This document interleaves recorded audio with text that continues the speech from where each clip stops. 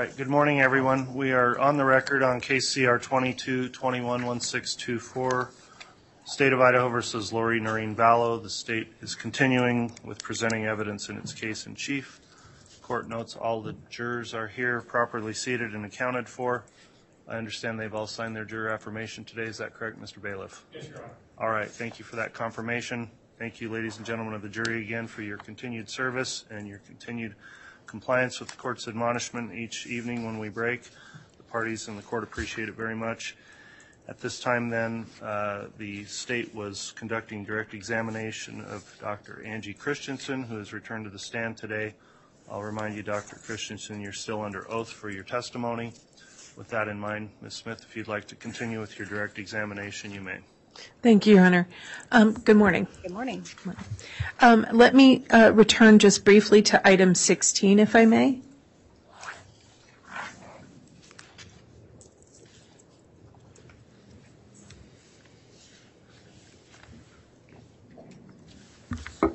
Yesterday when we were, during your testimony, you mentioned that there were multiple sharp deficits in item 16. Do you recall? Yes. And I could not remember whether we had identified those for the jurors. So if you could, please take a look at State's Exhibit 181C. And if you could, there should be a pointer up there. I believe you had said there were 5 indications of sharp trauma in this part of the pelvis bone. Do I have that right? Correct, yes. Okay. Could you identify those for the jurors, please? So the one that I identified as number 1 is here. This one is alteration number 2. Number 3 here is actually visible on both sides of this innominate. So the one indicated by 3 is the same alteration, which is visible from both sides. And the same for number 4. This is number 4 from one side of the bone, which can also be observed on the other side. And alteration number 5 is here. Okay. Now, you said innominate. Did I say that right? Innominate is the same as the hip bone. Okay. And so, and this is which side of the hip again? This is the left side. Okay. And in identifying these various sharp items, you had indicated that some of these appeared inconsistent with dismemberment. Do I remember that correct? Yes, the general location of these sharp alterations in the pelvic region is inconsistent with what's typically seen in cases of dismemberment. Okay. In this particular bone? Well, in these particular locations on the bone. Okay. And so you did receive a lot of bones that were apart, correct? Yes, many of the bones I received were disarticulated or separated from one another and also fragmentary or in multiple pieces. Okay. But this particular bone has some areas where some of the marks are inconsistent with dismemberment. Inconsistent with what's typically seen in cases of dismemberment, yes, that I've observed or read about in case studies. Okay. The other bones that you examined, did you examine vertebra? Yes. Okay. And when you examined vertebra, did you see evidence that is consistent? Did you see any evidence of sharp trauma to the vertebra? I did not see any sharp alterations on the vertebrae.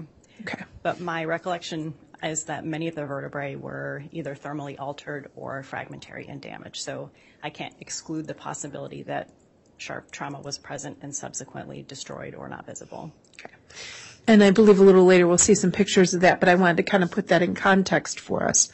And so you saw lots of different bones, and you can't comment on what was on the bones that had extensive thermal damage. The ones that were thermally damaged are, for the most part, highly fragmentary, and I didn't observe any sharp traumas on those bones. Okay. Doesn't mean they weren't there, it just means you didn't observe any. I can't say one way or the other. I can't exclude the possibility, but of the material that I did examine, I did not find sharp alterations on those other bones other than these 3. Okay. And when you say these 3, this is the first item we've talked about, item 16? Yes, the left and right innominate and the sacrum. Okay. And item 16 is the left? Correct. All right.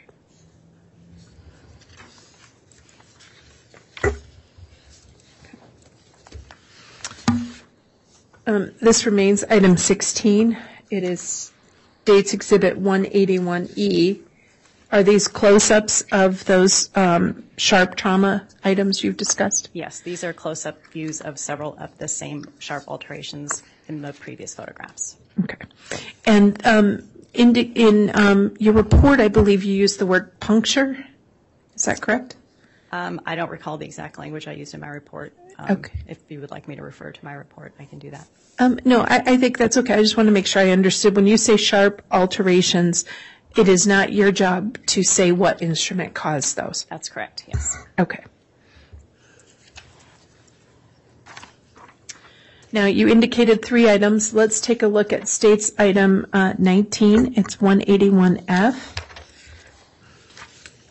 or your item 19. Do you recognize that? Yes. What's that? This is the right innominate or right hip bone, annotated with arrows indicating sharp alterations. Okay. And how many sharp alterations were in the right hip bone? There were 6 on the right hip bone. Okay. Could you identify those for the jurors just so it's clear? Sure. 5 of the 6 are depicted in these photographs. Number 1 being here. 2 not visible in either of these 2 views.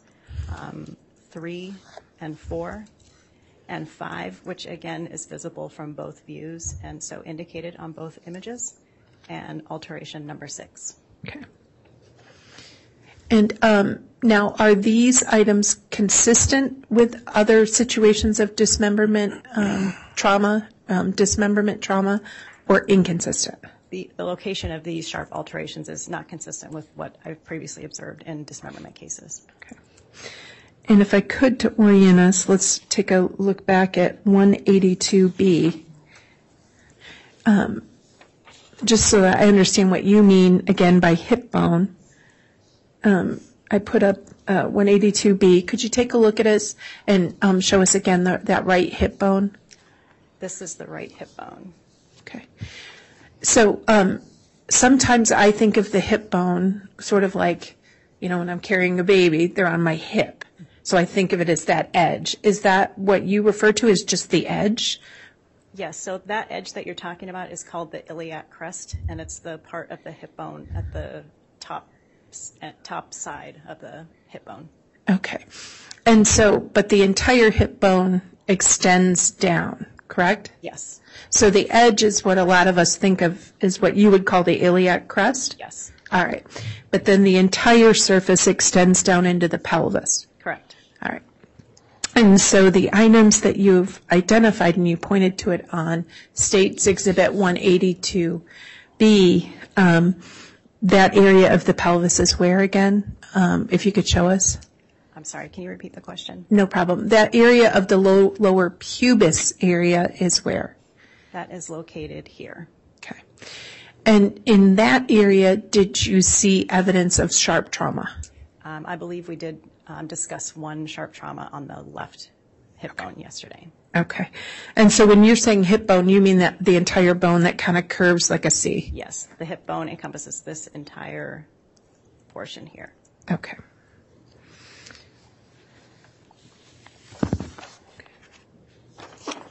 Let's take a look at States Exhibit 181F, which is another view of your item 19, which again is that right hip bone.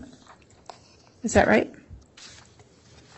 Yes, but I think this might be the same one that we just looked at with I 5 apologize. of the 6. Okay. And you've identified all of those, correct? Correct. All right.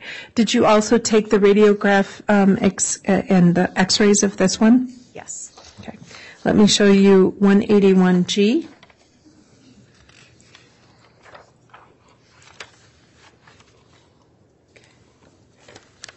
Can you see that? Yes. Okay. Do you want me to zoom in if I can or no? I'm going to ask you to identify them on the radiograph. Okay, I think I can do that from this Okay. view. Can you please identify the items you've discussed and identified in the larger picture? The sharp traumas? Yes, ma'am. So sharp trauma number 1, or what I've identified as number 1, is here.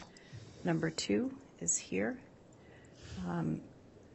3 and 4, 5, again, visible in both views and labeled on both views, and number 6. Okay. And number 6 is in a regular color photo, correct? Yes, number 6 is what's depicted in the photograph above. Okay. And those are all evidence of sharp trauma to that area? Yes. And this area, and it may be just my view, so forgive me if I'm not oriented correctly. Which area is sharp trauma number 1 in? Is it towards the top of the hip bone or towards the bottom of, sort of lower in the hip bone? Number 1 is in the pubic region. Okay. And number 2 would be where? Number 2 is in a region called the ischial region. It's basically, if you would like to show the photograph of the bone, it might be easier for me to point it out there. Do you want the diagram or the? Sure, the diagram. Sure.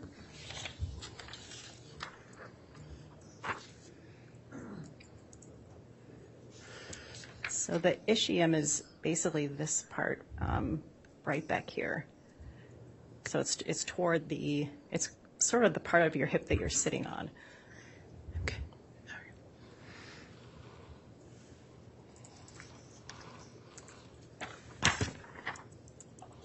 All right. Now you indicated there was a third bone. Is that documented in your items, the images of item 17? Yes. Where we found the additional sharp trauma? I believe that was item 17. 17, thank you. Do you recognize that? Yes. What is that? These are photographs taken as part of my examination. Okay. Of what particular item? This is can you move it down just a little bit? Oh, so I can absolutely. I'm see? sorry. It's hard for me to tell what That's is okay. visible.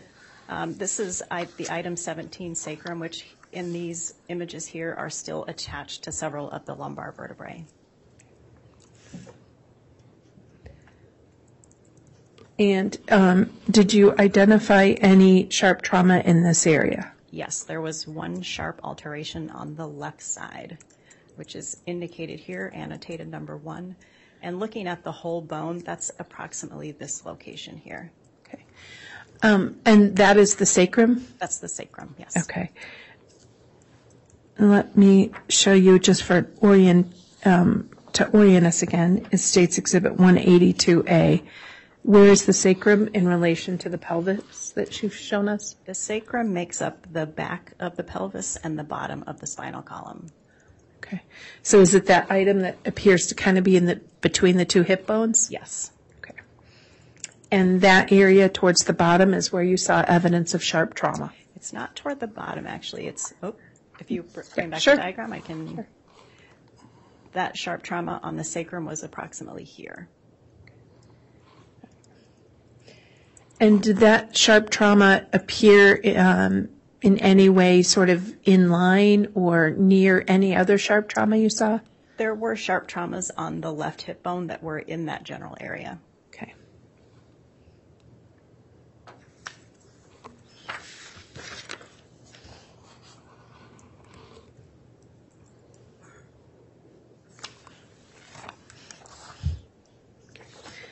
And let me show you an image which appears to be an X-ray of item 17, which is states 181I.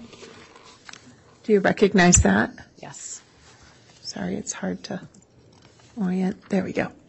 And again, this is what area of the body? This is the sacrum and 4 of the lumbar vertebrae. Okay. And in this view, in the X-ray view, could you see any evidence of sharp trauma? No. Okay. And so the images of the sacrum that we previously saw had some evidence of sharp trauma? Yes, it's just that it's not very easily visible in a radiograph like this. Okay.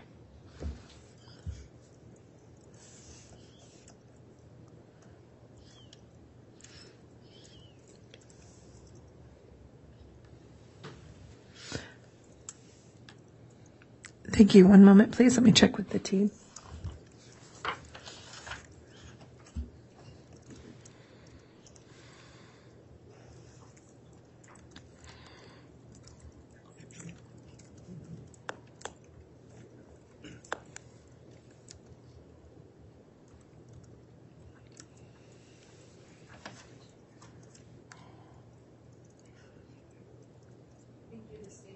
The state has nothing else, Your Honor. Thank you. Thank you, Doctor.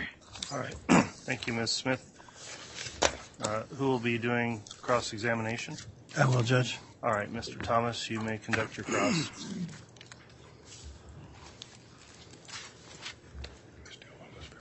There you go. Sorry. You gotta watch me.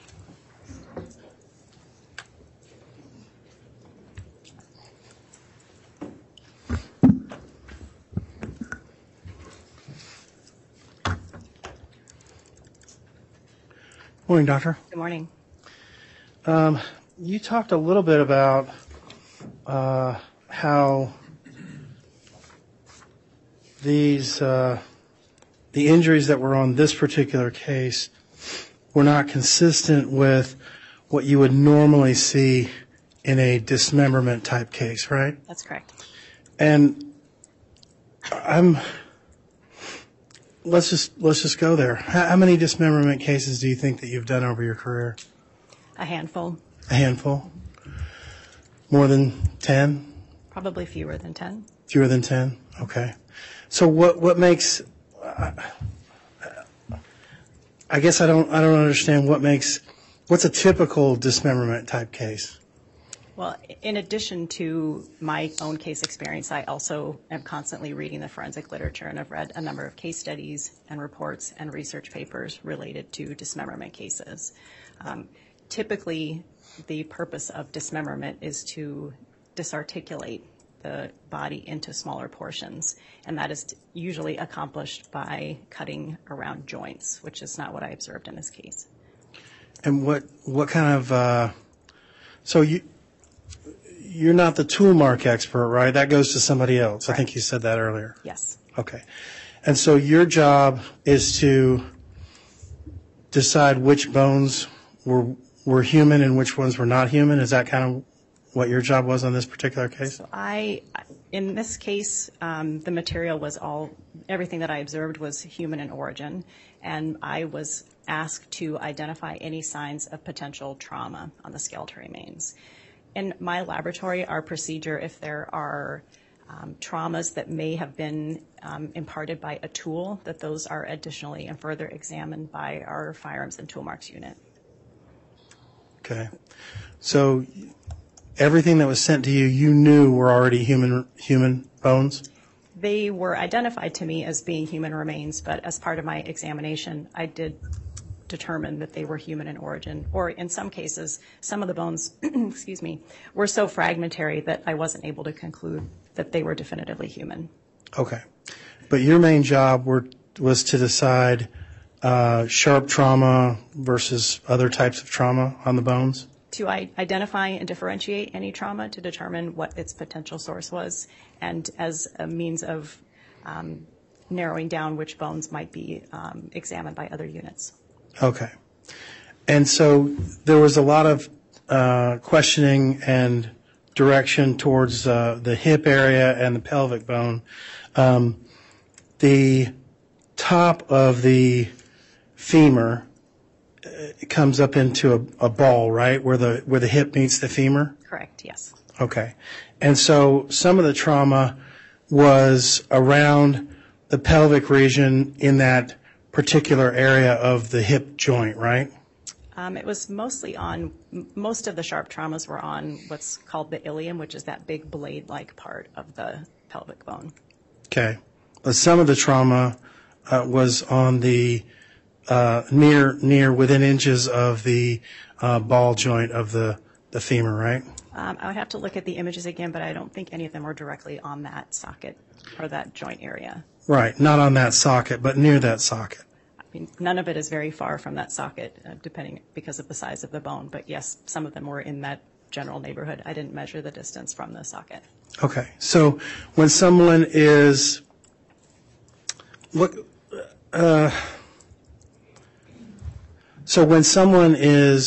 trying to dismember a body, what is your understanding of, in your past cases, what is your understanding of how that's done? Is it generally, let me withdraw that question. In this particular case, what types of instruments do you think were used based on your professional experience, based on your training, based on your research and your review of other articles, what types of instruments do you think were used on this particular case? This is not within the scope of my examinations. This is the toolmark examiners. Okay. So your job was just to define, or just to say, yes, this was some sort of trauma, and then you move it on to somebody else to decide which type of trauma? Yes. Okay. All right.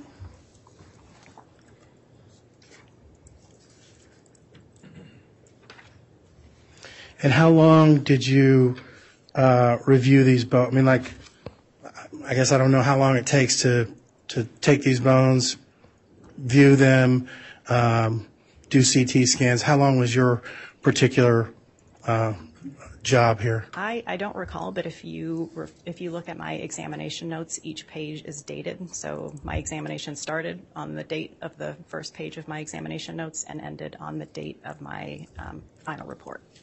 And do you have those examination notes with you? I provided them to the prosecution when I walked in today, but I don't have them in front of me. Okay, so if we got them in front of you, you'd be able to tell us? Yes. All right, let's do that. All right, Mr. Bailey, could you please provide those to the witness? Thank you.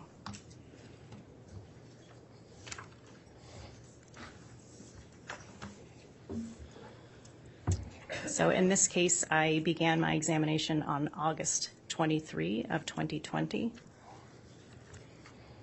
and completed my final report on September 22, 2020. Okay. And was this the only case you worked on during the time between August 3rd and September 20? I don't recall, but generally I'm only working one case at a time. Okay. All right. Thank you. No further questions. All right, thank you, Mr. Thomas. Does the state have any redirect? Very briefly, Judge. Very well.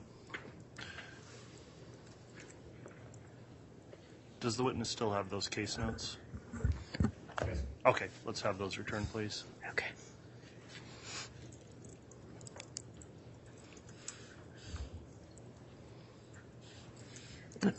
Thank you, sir. Doctor, just a quick question. Defense counsel asked you can't tell what type of implement, what actual instrument caused the traumas you observed, correct? That's correct. Okay. However, you have used the phrase sharp trauma. Yes. Why do you, if you can't tell the specific tool, how do you determine it was actually caused by sharp trauma? So because sharp trauma refers to trauma that was imparted with an object with a very small surface area. And this can be differentiated from blunt trauma, which is trauma imparted by an object with a relatively large surface area, and projectile trauma, which is imparted by an object moving at a very high rate of speed with a small surface area. Okay. And when you say small surface area, is that because of the size and shape of the trauma you saw inflicted on Tylee's bones? Yes. Okay. Thank you. I have nothing further.